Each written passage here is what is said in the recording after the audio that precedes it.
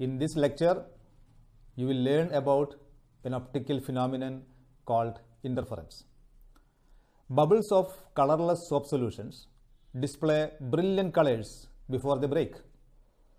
You have also seen beautiful colors on thin films of oil spread on water.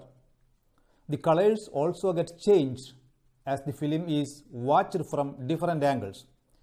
This is due to an optical phenomenon called interference. Interference means superposition of two or more waves resulting into a modification of the distribution of light intensity. Thus, the modification in the distribution of light energy due to the superposition of two or more light waves is called interference. Consider two light waves of same wavelength and same amplitude. If the crest or troughs of the waves arrive at the same point at the same instant, they constructively interfere, giving rise to maximum intensity leading to brightness.